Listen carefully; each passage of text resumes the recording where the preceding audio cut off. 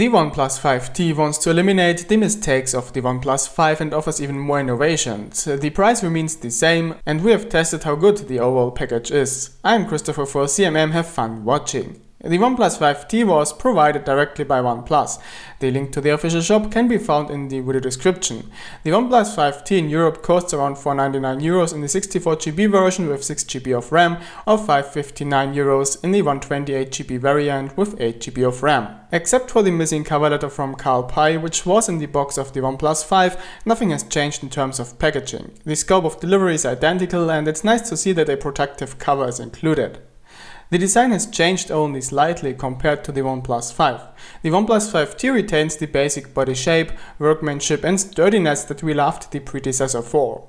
The main differences that can be found are the size and reposition of the fingerprint scanner. Especially in the height, the OnePlus 5T brings along a few millimeters more due to the larger display in the new format. A fingerprint scanner in round form is now located on the back of the housing, directly above the OnePlus logo. The biggest optical change, however, is the front, which now mainly consists of the screen. The home button is also missing because the fingerprint scanner has been moved to the back. But everything else remains the same. The shape of the front camera, sensors, status LED and earpiece have not changed.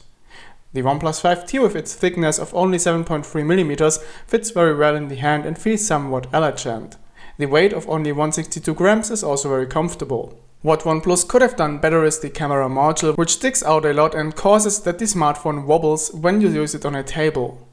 Now in winter we have also noticed that the case is somewhat slippery on dry skin. Here, however, the supplied cover provides a remedy and at the same time ensures a more pleasant and not so cold feeling in the hand.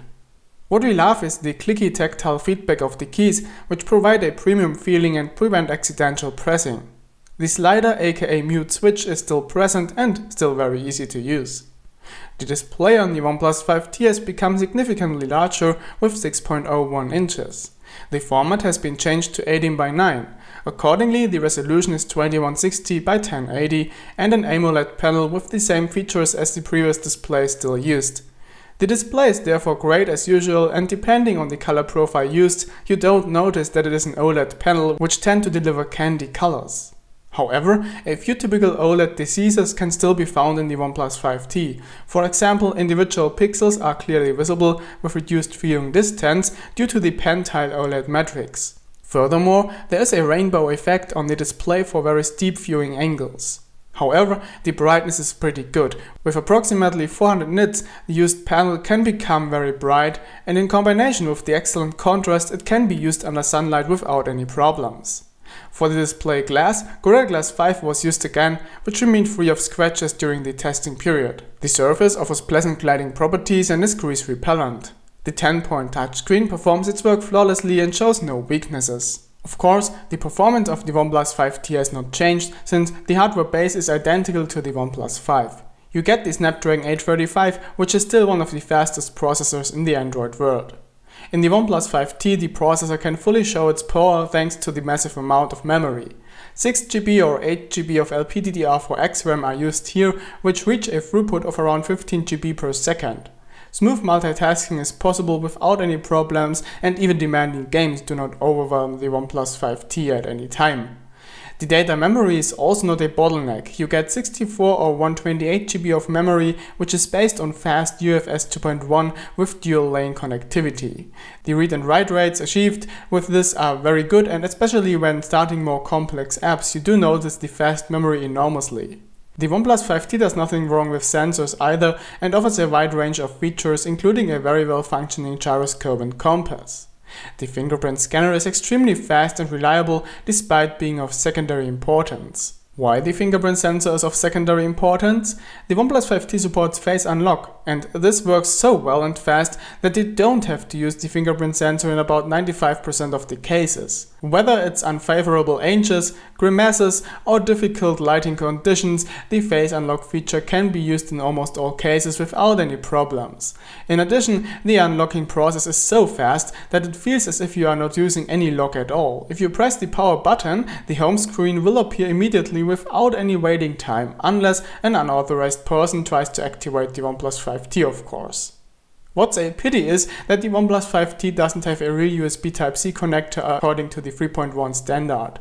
This is still only a USB 2.0 port which cannot output any video signals. Here, OnePlus have missed another opportunity to set itself apart from the competition. At least USB 3.0 would have been nice to see.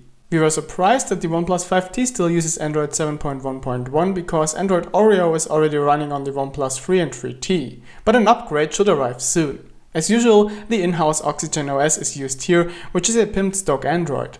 Visually, it is hardly different from the original version of Google, but here and there it has been pimped with interesting functions which make sense and do not make the system seem overloaded or confusing. Of course, OxygenOS supports all major languages and the Play services, including the Play Store, are pre-installed and fully functional. The reception performance of the OnePlus 5T is outstanding. The smartphone can handle all frequencies and can cope well with low signal environments.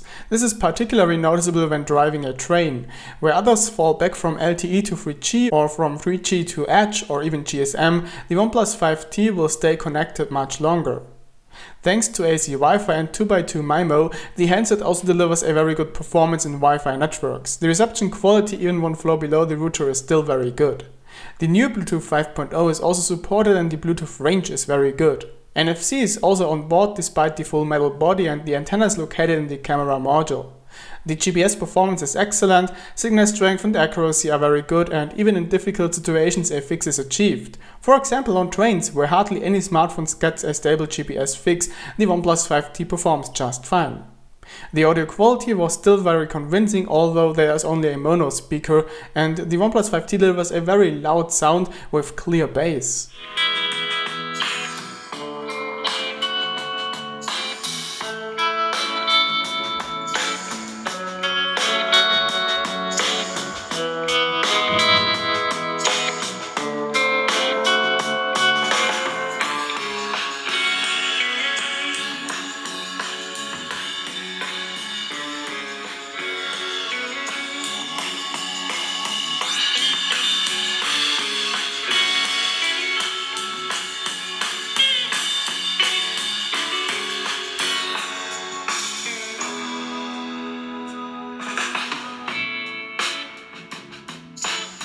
The 3.5mm headphone jack is available and also delivers a very good audio sound output with high maximum volume. And the voice quality is convincing too, especially with voice over LTE, a crystal clear sound is achieved on both sides. The suppression of background noises also works very well thanks to 3 microphones. One of the biggest changes can be found in the main camera. The optical zoom has been removed. Instead, there is now a 20 megapixel secondary camera based on the Sony IMX376K with a large f1.7 aperture. The main sensor, which has the same aperture value, remains unchanged, and nothing has changed with the front camera as well. According to OnePlus, the result should be a dramatically improved camera performance, and indeed, the OnePlus 5T delivers on that promise. The pictures not only look very good in terms of color, but also show a significantly improved sharpness and more detail than the predecessor. Pictures just seem more clear. Focus and shutter time are top-notch, there is no waiting time between pressing the shutter button and the finished image. The absence of double optical zoom is usually only noticeable in direct comparison. The addition of the information from both cameras ensures a sharp and detailed image without fractals despite using only digital zoom. Surprisingly, the zoom is still working well even at night. In low light, the shutter time remains very short. Nevertheless, the OnePlus 5T with its 2 cameras still captures a lot of light through the large aperture, creating sufficiently bright, sharp and largely noise-free images without any great risk of shakiness. The LED flash is bright enough and provides bright images even in larger rooms. However, the richness of detail does suffer a bit. Really great night photos can be taken in manual mode with a tripod. The OnePlus 5T takes comparatively little exposure time to get a lot of light out of the scenery. All the pictures you can see were shot with an exposure time between 0.5 and 2 seconds. For comparison's sakes, a Meizu Pro 7 Plus would require between 5 and 10 seconds of exposure time for the same shots. It is a pity that the front camera in the OnePlus 5T has not been improved. During daylight it produces useful results also in Full HD videos, but in twilight and at night it weakens noticeably and stays behind competitors like the Xiaomi Mi 6. In our opinion, the biggest highlight of the OnePlus 5T is to be found elsewhere. We are talking about portrait or bokeh mode here. On the OnePlus 5 it could only convince to a limited extent, but on the OnePlus 5T it is the best bokeh mode of all dual camera phones we have tested so far. The bokeh effect not only has a nearly non-existent failure rate, but also handles almost any subject perfectly. Even at night, very complex objects in the foreground are accurately distinguished from the background. The result are almost always perfect bokeh photos, which you can only distinguish from a real DSLR camera when you look at them very closely. What the OnePlus 5T does here is simply awesome and amazes us again and again even after over a week of use. OnePlus is among the big players here. However, we cannot say whether Huawei is beaten for lack of comparatively well use. An iPhone, however, definitely will lose against the OnePlus 5T. Videos using the main camera can be recorded with up to 4K at 30 FPS. The quality of the videos is good, and here too the quality of the 2x digital zoom is convincing. However, we find the too aggressive EIS to be annoying, which compensates even for violent shakes but often heavily distorts the image while doing so. It wouldn't be so bad if you could deactivate it, but you can't. So let's hope that OnePlus will either implement an option to disable it in the future or weaken EIS somewhat.